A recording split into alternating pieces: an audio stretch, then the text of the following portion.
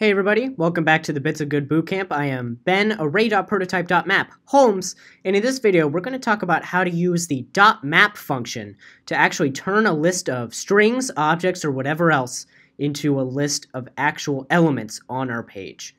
So we can see here is a very simple example. We're just starting with this list of Dr. Seuss characters here, creatively named Thing 1, Thing 2, and Thing 3. So it's just a list of 3 strings, each defining a Dr. Seuss character. And the only component we have on our page is this header here and our list of characters, where we have this container for future list items. That's an unordered list, or a UL, so we want to create a bulleted list here. And inside of this, what we want to generate is a list of the Dr. Seuss characters that we have up here. So for every string in this array, we want to create a list item on our page. And just to refresh you guys on how to write out a list item, you would just write the li tag like so.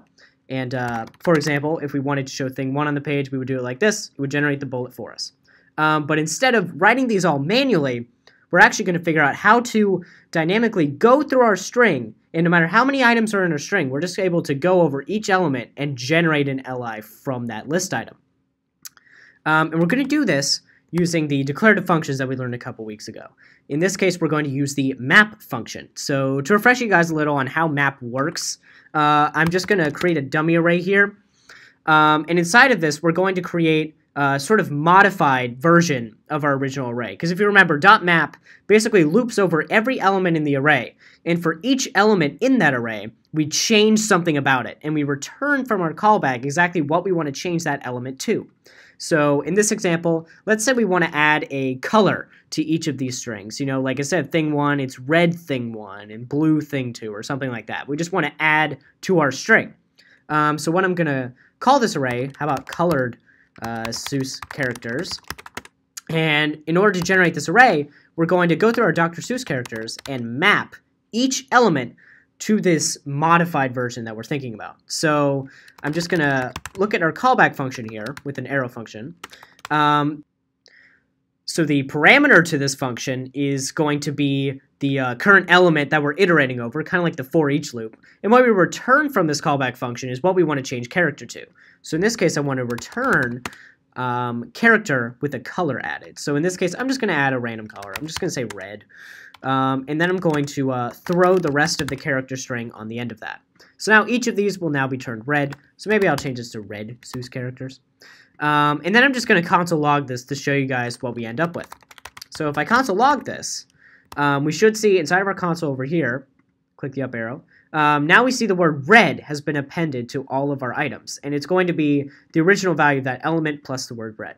So that's how you use .map. You just return what you want to change it to. So now we're going to go a little bit deeper and figure out how we can change a string into a piece of JSX, an actual element that we can put on our page. And that's very simple. So what I can return from this is actually just some JSX, just as we do here. I'm going to return from this function instead. And what I'm going to do is I'm going to return a list item element. And inside of this list item, I'm going to put the character string. So this way we generate our element, and each element is going to have the actual value at that particular part in the array. So remember, in order to insert a JavaScript variable's value inside of our JSX that we're writing, we have to use curly braces around that variable name. Otherwise, it's just going to put the word character inside of each li element, which is not quite what we're looking for. So we want to put brackets to say, hey, I want you to get the value of this variable and put it inside of the JSX I'm returning. So that should be all we need in order to get this set up. So we have our li generated.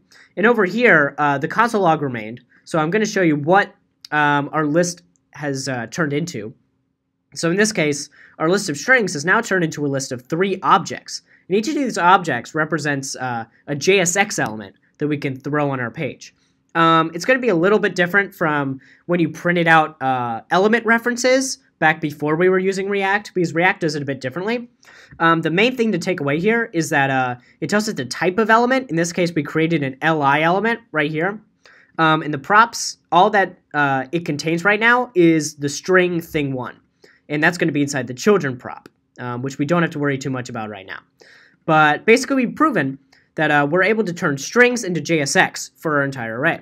And the nice thing is that React is actually smart enough where if you insert a list of JSX elements, it's actually able to iterate over that list and put each JSX element on the page, one after the other. So all I have to do, again, use my curly braces in order to insert a JavaScript variable. If I insert our red Seuss characters list, it's actually going to go through each of those JSX elements and put it on our page. So in this case, we've created an li thing 1, li thing 2, and li thing 3, one for each of these that we just console logged. And I just want to show you, this is the format that you're going to see more often when you're working with React. Instead of creating a separate variable, doing the .map and assigning it back in order to insert, a lot of people actually just take this entire statement and put it directly inside instead of having that middleman of creating another variable. And this is for a number of reasons. The main one is that if you looked at the prop passing section, props can come back on this parameter to this function. And in order to access any of those props, we would have to put our map function inside of this in order for it to actually work. So that's just a little thing there.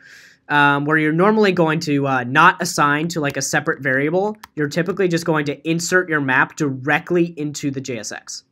But in the end, it represents exactly the same thing. You just took out an extra step. So I have to remove my console log to get that working. But as you can see, exactly the same output. And if we want to make this even more simple, we can actually do an implicit return here. If you remember, if we omit the curly braces, we can actually get rid of the word return, and it will work. Just the same. So in this case, I can actually get super fancy here and just implicitly return our li. So now we just have one line explaining, okay, I want to go over my Seuss characters, the list of strings, and I want to map each of those strings to an li. And then what gets returned from this is an array of JSX that can be then inserted into our page. So hopefully that was helpful. You can access this code in the link directly below if you're watching from the Notion. I have a completed component here that you can reference in order to see the full explanation of how to go from one step to the next. All right.